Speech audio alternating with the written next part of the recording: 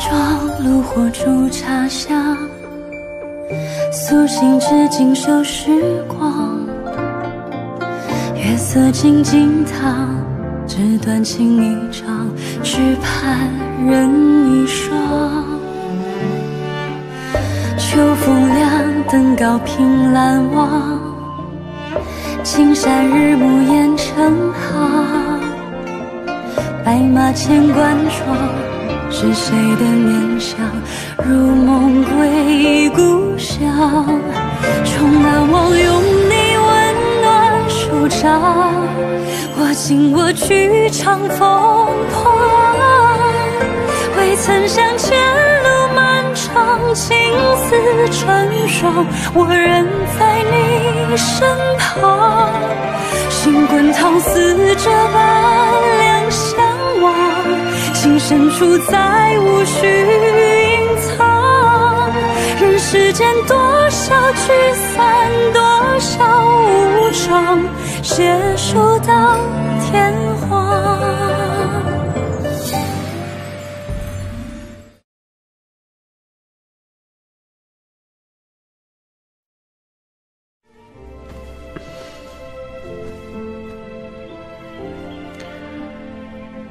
既然你母亲的忌日也快到了，不如我们用里面余杭的习俗给她祭奠一下。科技新草本百雀羚淡纹真颜霜，快淡纹防豹纹，邀您收看《锦心似玉》。习相远，狗不叫，性乃迁。真哥来啦！会已衰。给母亲请安。父亲母亲，免礼，坐吧。来。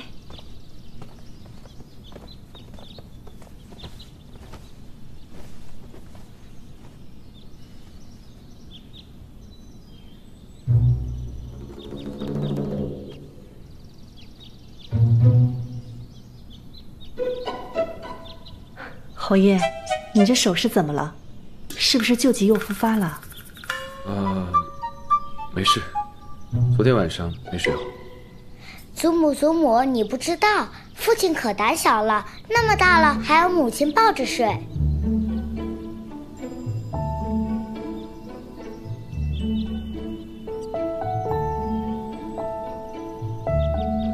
真哥，来，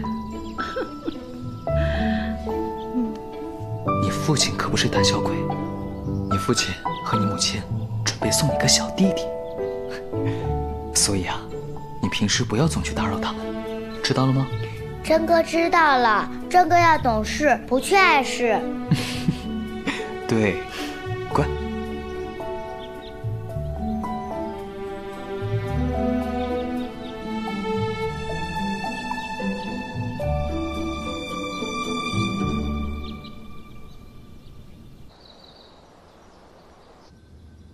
魏国公任坤在海禁一事上一直没有表态，最近有些倒向徐令宜的趋势。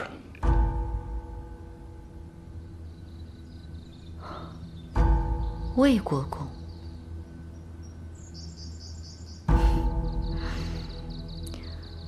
我倒是有一计，也许可以解你燃眉之急。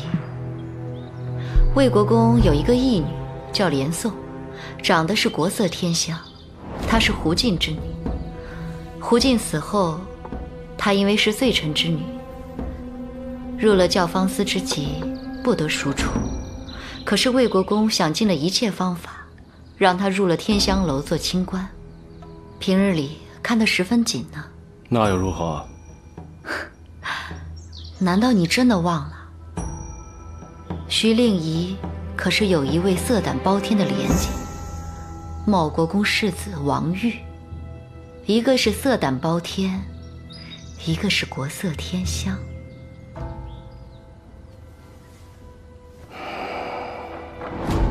夫人妙计。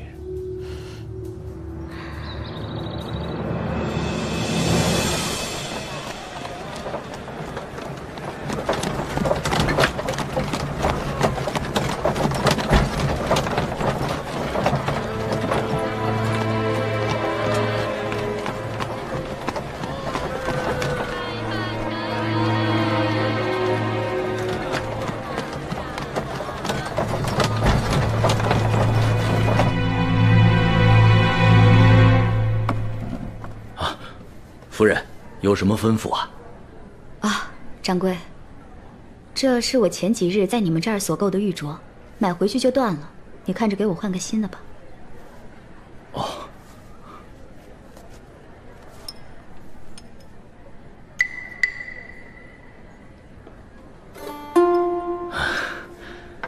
夫人啊，这镯子像是摔断的吧？分明是你们想以次充好，现在不想认账了？这位姑娘，话可不能这么说。我们珍宝斋可是京师的老店，你这么平白无故的造谣讹诈，我们可是能报官的。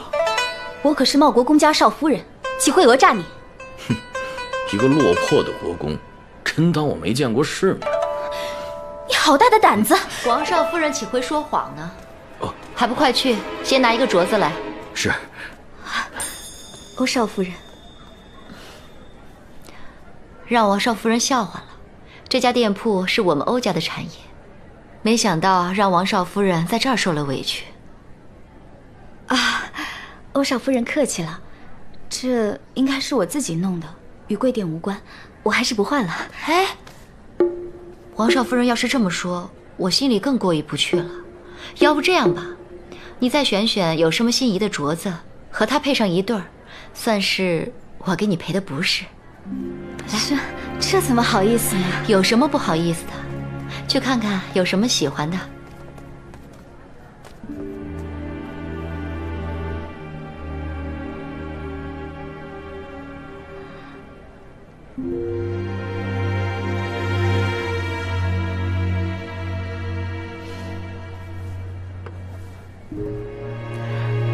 王少夫人真是好眼光，这款洋俏配上王少夫人这白皙的肌肤，再合适不过了。啊，这太贵重了吧？这怎么好意思呢？哎，宝剑配英雄，这美玉自然是配佳人了。上次和王少夫人见面，就觉得和王少夫人一见如故，这次有缘我们又见面了。如果王少夫人不嫌弃的话，今后我们两个就以姐妹相称吧，你看如何？哎，欧少夫人如此抬举，妹妹怎敢不从呢？哎，来，妹妹，收好。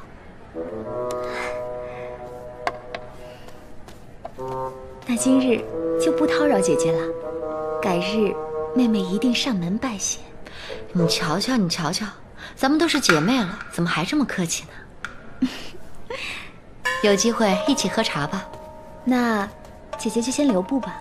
啊，那我就不送妹妹了。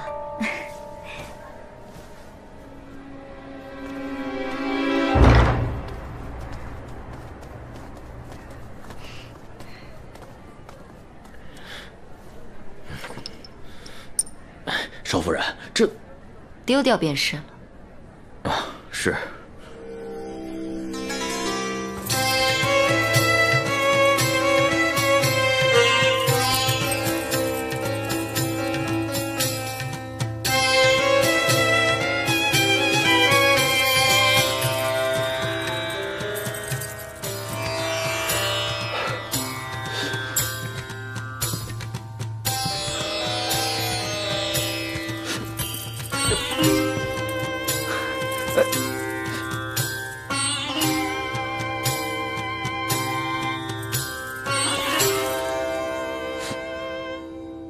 连宋卖艺不卖身，请公子自重。不就是要银子吗？本公子有的是。公子如此轻贱连宋，恕连宋不能奉陪。上哪去？放开！我如果不放开呢？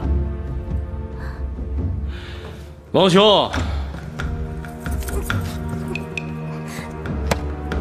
你吓到连宋姑娘了，别着急，慢慢来。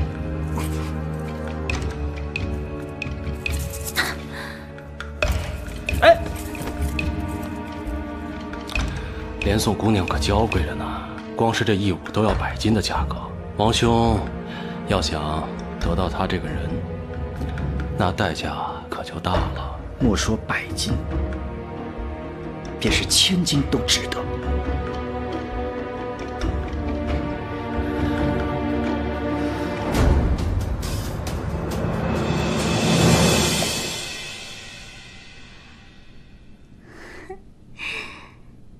少夫人，那欧少夫人出手如此大方，想来是真心想和您结交的。算他有眼光啊！我本将心向明月。世子爷回来了。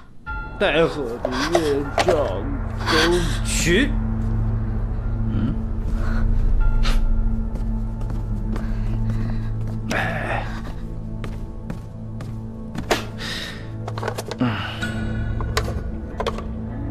哟，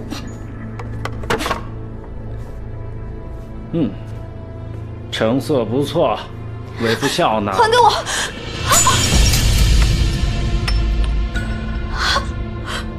我的镯子。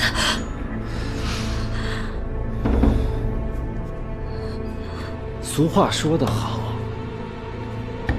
妻不教，夫之过。为夫这就给你道个歉。不要，不要，世子爷，求求你不要再打少夫人了。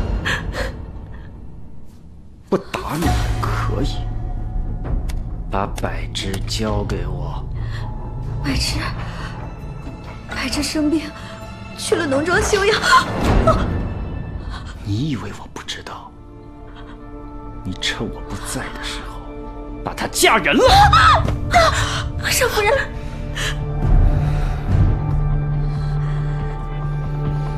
不要啊！滚开！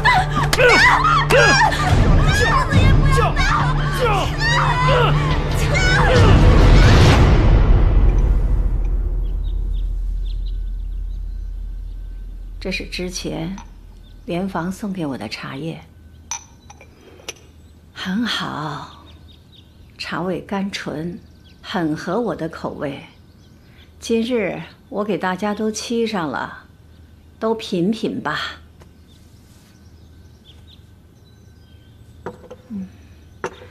我库里呢有些软烟螺，那可是御赐的好东西，你们拿去一人一匹。这个天气拿去了做帐子最好。早就听闻太夫人这儿都是好货，今日我们可算是沾了光了。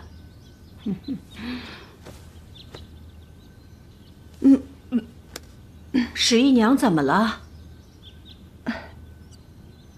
夫人，你该不会是有了吧？四嫂，这可是好消息啊！快去请大夫来。是，太夫人。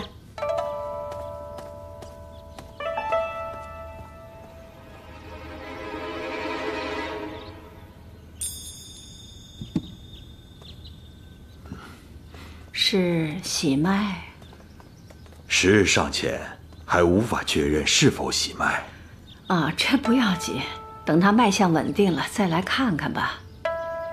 大夫，夫人还需要注意些什么？夫人需要好好静养，不可太操劳。辛苦大夫了，慢走。太夫人请留步。琥珀，赶紧扶你家夫人回房休息去。是。那我们也回去了。回吧，不打扰太夫人休息了。回。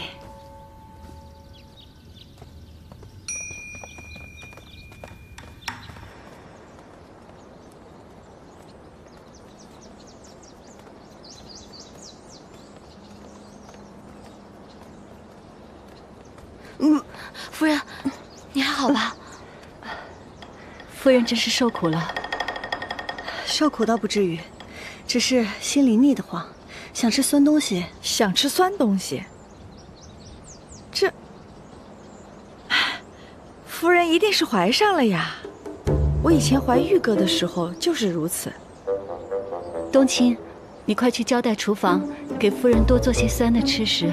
是，我立刻就去。这几日身体疲乏，总觉困倦。夫人，你早些回去休息吧。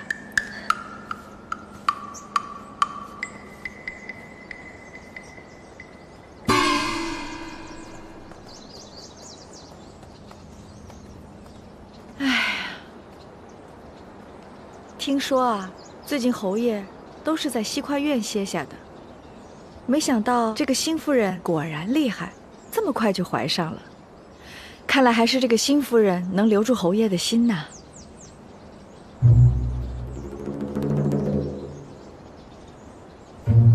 哦，我想起来了，有些时日没见着我家玉哥了，我今天去看看他。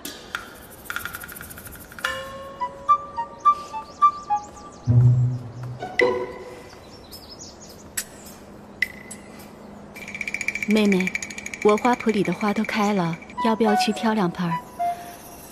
谢谢姐姐，不必了。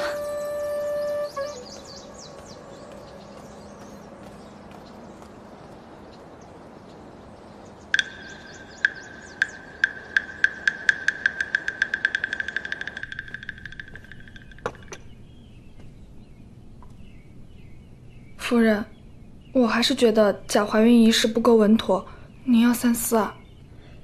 我也知此事不妥，可是我思来想去，还是觉得是乔姨娘在大姐的妙药里动了手脚，所以我需要证据。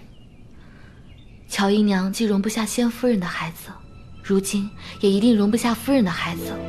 若她知道夫人有孕，说不定会故技重施，那夫人便可暗中布局，守株待兔。但是这事儿怎么瞒呀？万一太夫人知道了真相，又要怪罪了。而且侯爷那边也瞒不住呀。也是，夫人，您还有半个月就来月事了，这万一要是露馅了……这个月的月事簿我们就自己准备，不要留下记录。是。等这件事真相大白，我再向大家请罪。此事关系到大姐离世的真相，我想太夫人、侯爷应该都会理解的。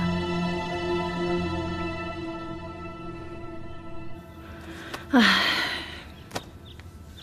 真是世事难料啊！原以为莲房能和侯爷心心相印，没想到莲房一直得不到侯爷的欢心。倒是我一直不看好的十一娘怀孕了。母亲，这是十一娘的福气，也是您和徐家的福气啊。唉，这就是命吧。我心里倒是担心，这莲房她会不会过于执着，伤着自己。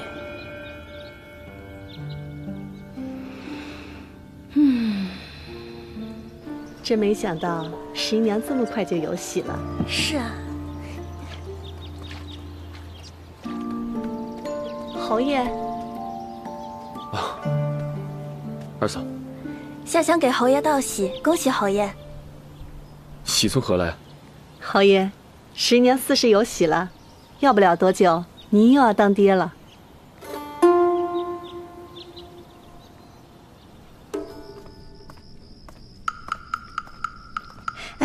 侯爷回来的正好，这才刚摆上。你们先退下。是。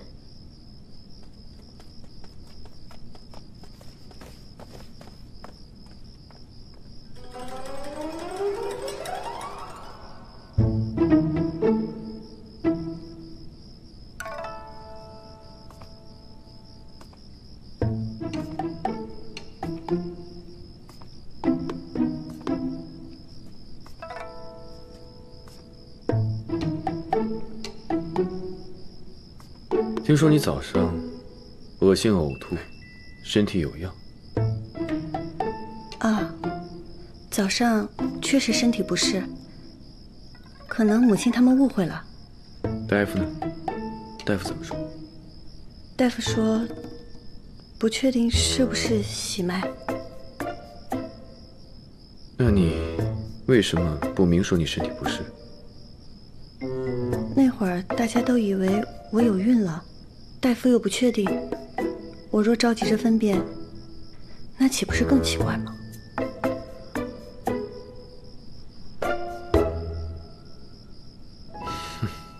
倒也是。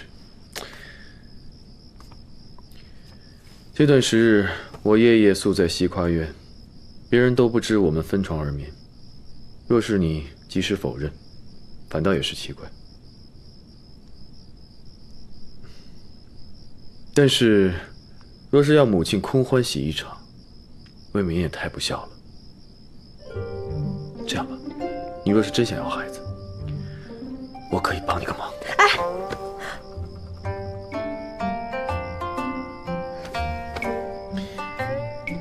既然你不好意思自己去承认撒了谎，母亲那边我可以帮你隐瞒，但你自己还是要想办法怎么圆过去。倒也用不着怎么圆，只要月信来了，一切都明白了。你若是实在圆不下去，我身为你丈夫，是可以帮忙补救一下的。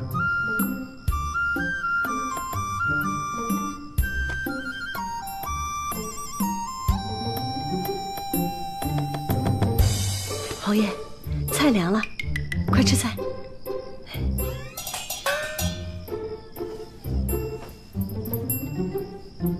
侯爷，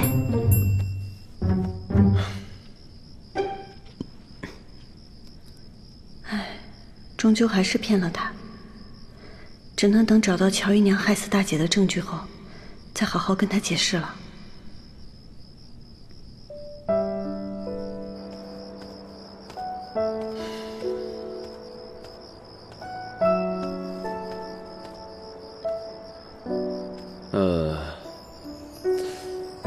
这2日给夫人准备一些小米鸡肉粥，一些容易消化的饭菜，滋养脾胃。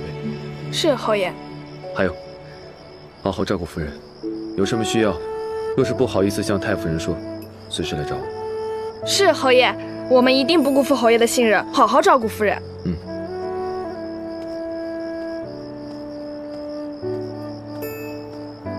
没想到堂堂永平侯竟然会有这么体贴细心的一面，他对夫人真好。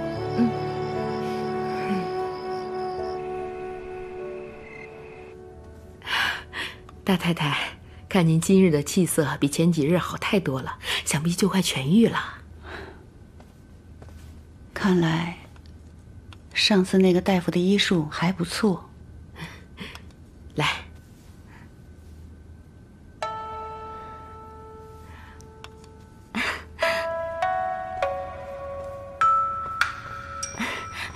恭喜大太太！刚刚徐家那边传来消息说，什么消息？值得你如此大惊小怪的？十一娘有喜啦！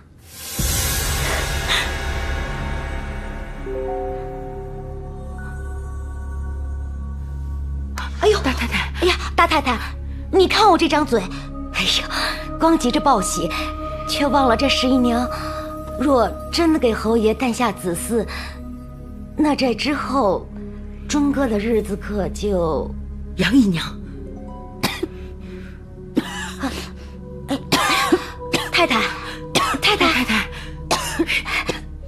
我给您找大夫去。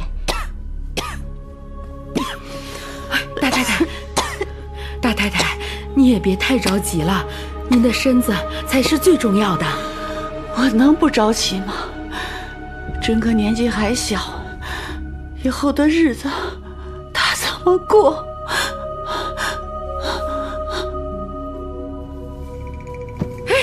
大太太，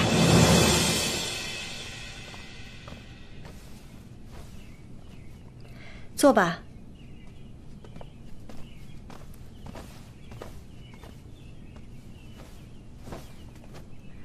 夫人现在感觉怎么样？我没事。夫人，这太夫人啊，真是对你太上心了。要不是你自己执意不肯呢，这太夫人差点就免去你每日晨昏定省了。真是心疼你，看得我都眼热。夫人，这是您第一个孩子，是得小心一点。文姨娘有生育个的经验，可得给夫人好好传授一下。嗨，我那都是老黄历了，说了夫人也不爱听吧。哎，不过我的确是听说，在怀孕的前几个月是最需要小心的时候。我还听说和氏医馆的妙药很是灵验，这几日我正打算去和氏医馆求仙妙药呢。啊，对对对，我想起来了，以前仙夫人在的时候，就是吃了和氏医馆的妙药才顺利产下尊哥的。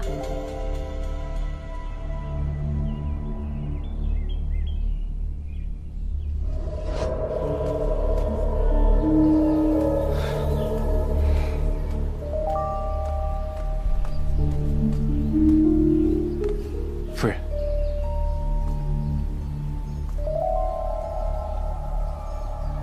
徐家夫人怀了身孕，这2天会过来取妙药。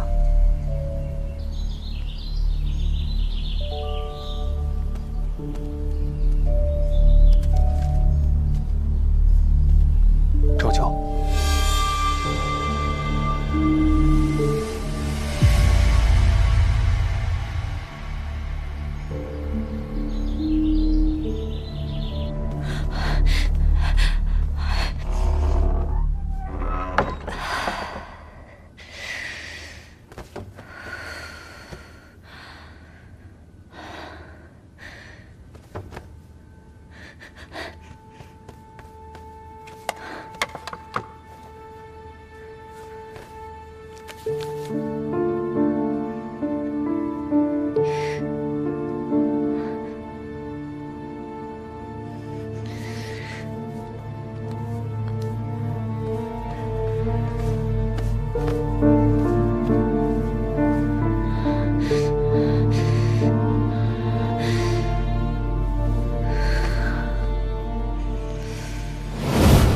姨母，尝尝我给你做的桂花糕吧。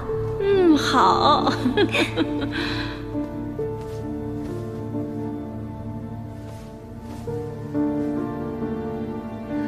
母亲，大夫说我有喜了。哎呦，真是太好了！元娘啊，这下我们尊哥就有伴儿了，真是辛苦你了。我不辛苦，只要侯爷开心，我就足够了。莲房，恭喜夫人了。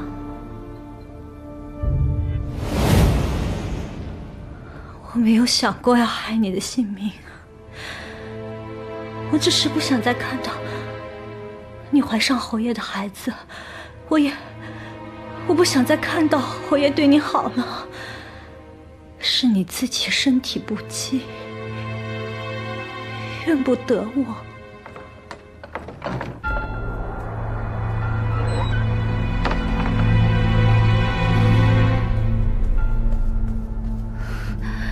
姨娘，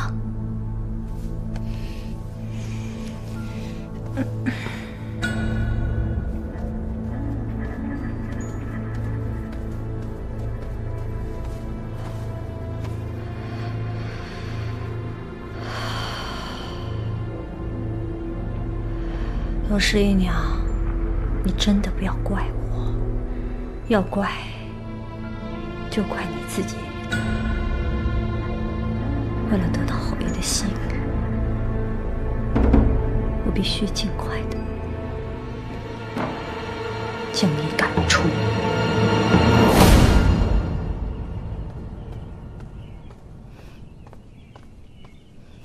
果然不出夫人所料，乔姨娘和和氏医馆的民警有所勾结，只怕已经想好要怎么毒害您了。可惜我离得太远，没听得更真切些。他们定是想要在妙药里动手脚，只要我们拿到和氏医馆的妙药，再拿住明镜，人证物证皆在，容不得他抵赖。你继续盯着乔姨娘，若有动静，立刻向我汇报。我这边也让万大显暗中盯着明镜。是。夫人，秦姨娘身边的翡翠来了，让她进来。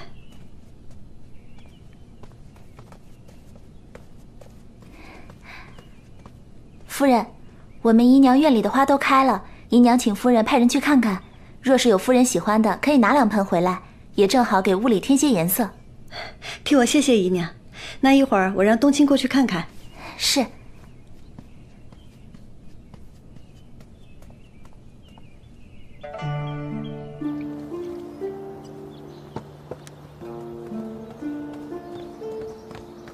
姨娘，冬青姑娘来了。秦姨娘，冬青你来了，随便挑，那边都是开得好的。那我就先替夫人谢过姨娘了。哎。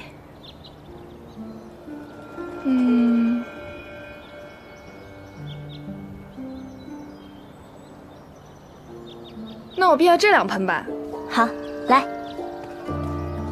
我挑好了，秦姨娘，那我先走了。好。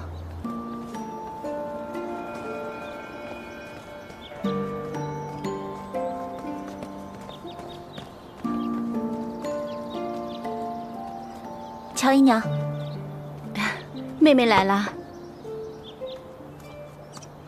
姐姐，妹妹，你看你喜欢什么，随便挑。这么多花呀！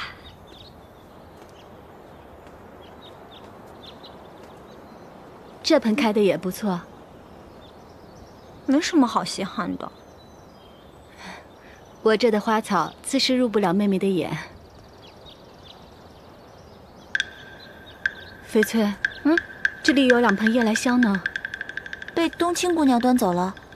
天哪，夜来香香味太浓，不宜养在有孕之人房里，快去追回来。好，我现在就去。哎呀，怎么偏偏挑了这2盆啊？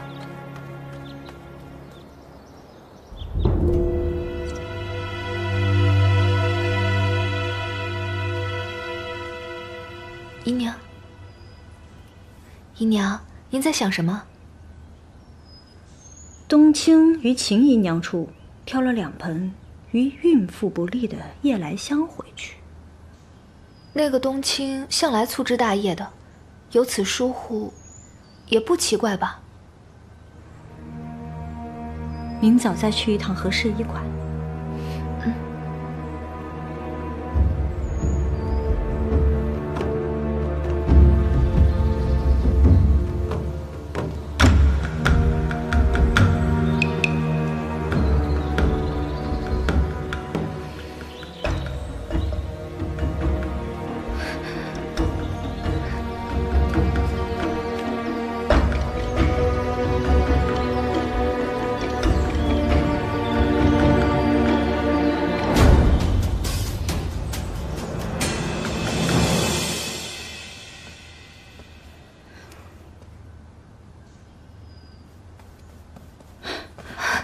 姨娘，真的有人尾随？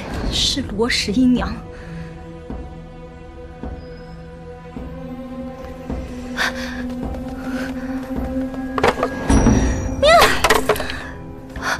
姨娘，好狠的算计啊！原来他早就已经怀疑罗元娘的死与我有关。什么祭奠生母，什么有喜，什么需要妙药保胎，通通都只是做给我看的。姨娘，这下可怎么办？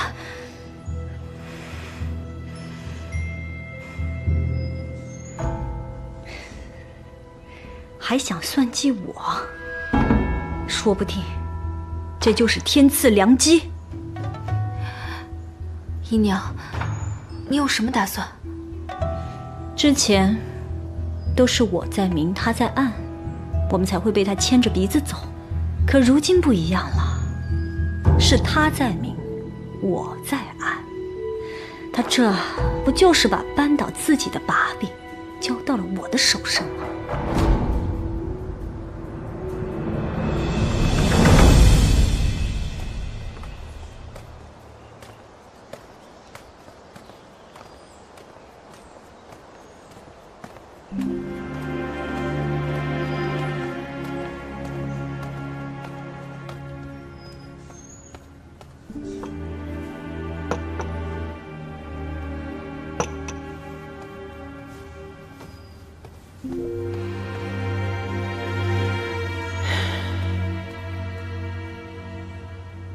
刚见过太夫人，她对十一娘怀孕一事很是欢喜。你到底有几分把握？真能确定她是假怀孕？女儿使人暗中盯着西跨院，虽然他们诸多防范，但是假的毕竟真不了，还是让女儿瞧出些蛛丝马迹。厨房里的那些酸食，她根本就没用多少。若非害喜，常人哪识得了那么多算式啊？他月事将近，这件事情瞒不了多久了。他应该是想在这事儿之前就将和氏医馆揭开了。娘，这次乔家一定要帮我，否则女儿将万劫不复了。你是我的女儿，我怎能不帮你呀？元娘去世的真相若被揭发出来，不但你在徐家的位置难保，就连我们乔徐两家几代人的关系也将毁于一旦。你此次唤我前来，定然有了谋划。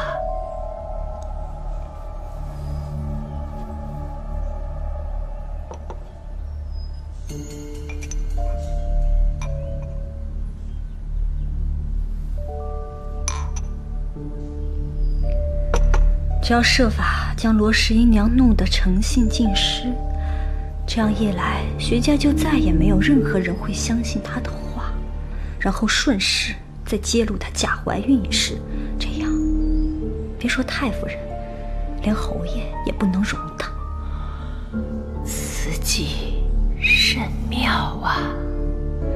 娘，现在他派人盯着我和秀媛，我们行动诸多不便，还请娘派人去帮我们好好查一查，他近日在外边到底干了些什么。这事儿交给我来。还有，和氏医馆的明镜已经暴露了，娘看是不是？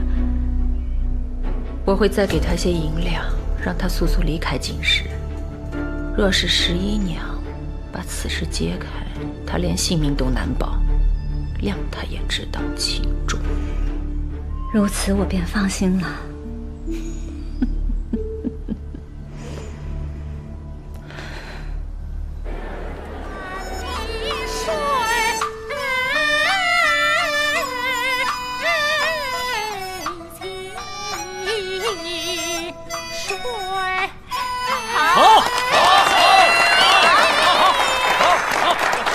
这封提点银子，给他们送过去。是。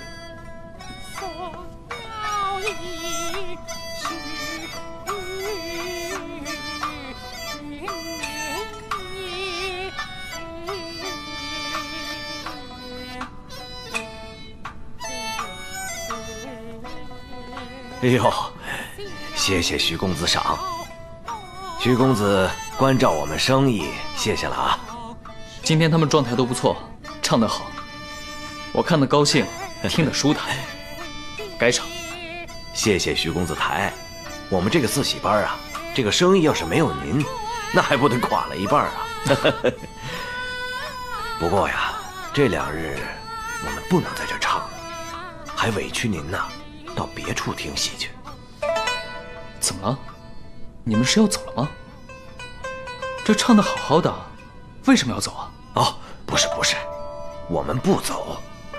这明后2天呐，去欧家唱堂会。这靖远侯的长子欧大人和茂国公的儿子王公子，最近也不知道怎么了，交情甚密。这欧大人呢，叫我们去唱戏，也是为了热闹热闹。哦，唱堂会，哎，这也是常有的事情。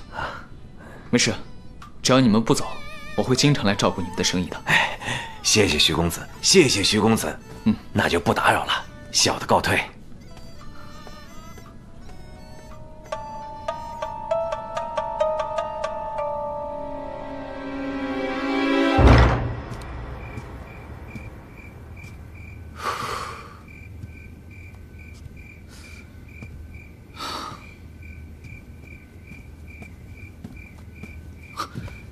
来了，赵颖说你有要事要与我商议。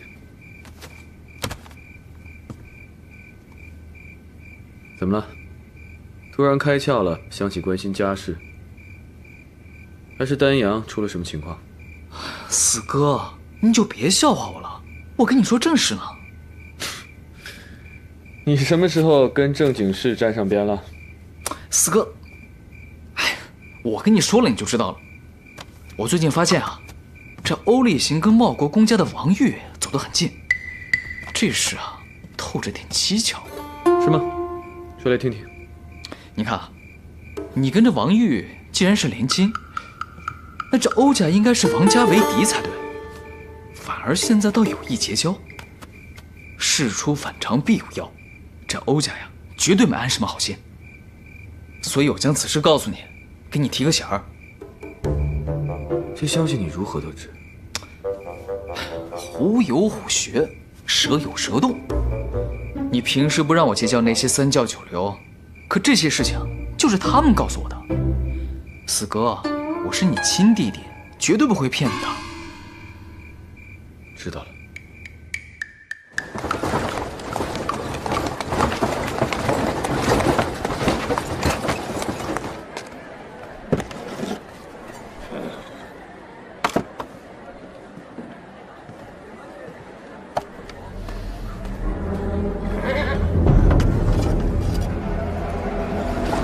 你可都记住了？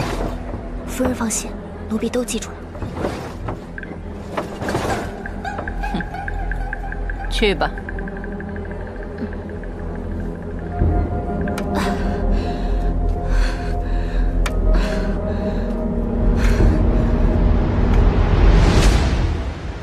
对，就按我之前跟你说的去绣。这儿的颜色再鲜明一点。好，好的，我明白。你看那个颜色挺好的，不错。我先过去了。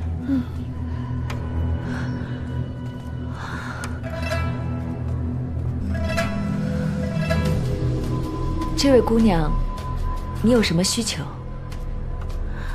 您是这里管事的吧？我是。我是之前受灾的灾民，听说您这里不仅可以学绣活，而且可以挣口饭吃。我已经很多天都没有吃饱过了，您能不能收留我？姑娘别急，我这里现在收不下人了。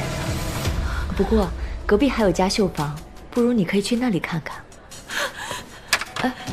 求求您帮帮我吧，也快将饿死街头，我实在是没有办法了，求求您了。姑娘使不得，起来说话，起来。姑娘别急，我答应你就是了。这样，我给你挤出一个位置，你先去后院领一身衣裳，然后再拿2个馒头吃。小皮，带这位姑娘去后院吧。好的，跟我来吧。谢谢管事的，谢谢管事的。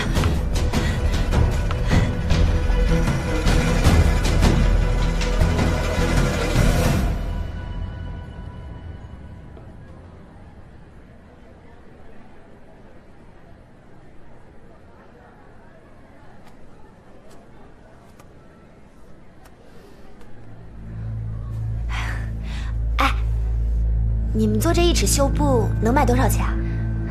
坊里的绣布都是由简师傅定价，有便宜的，也有贵的。不过，咱们这手艺不如简师傅和他的徒弟们。绣这么一副，也就只能卖200文钱吧，我们能得100文。啊？那做这么一幅得花多长时间呢？短则5、6日，长则半月。这也太不值当了吧！仙灵阁也太欺负人了。有什么不值当啊？那边这么一副刺绣都能卖2两银子了。2两？就怕这仙灵阁名为传授，实际上是在欺压利用大伙的劳力。你怎么能这么说呢？就是，要是没有简师傅，我们连饭都吃不上呢。简师傅是我们的恩人。可是我听说，永平侯府的夫人也参与了仙灵阁的分红。分红？就怕仙灵阁有了大靠山，就为所欲为。不可能吧？就是啊，简师傅和罗师傅不会做这种伤天害理的事。是啊，姑娘，简师傅和罗师傅对我们的好，大家都看在眼里，你别瞎说了。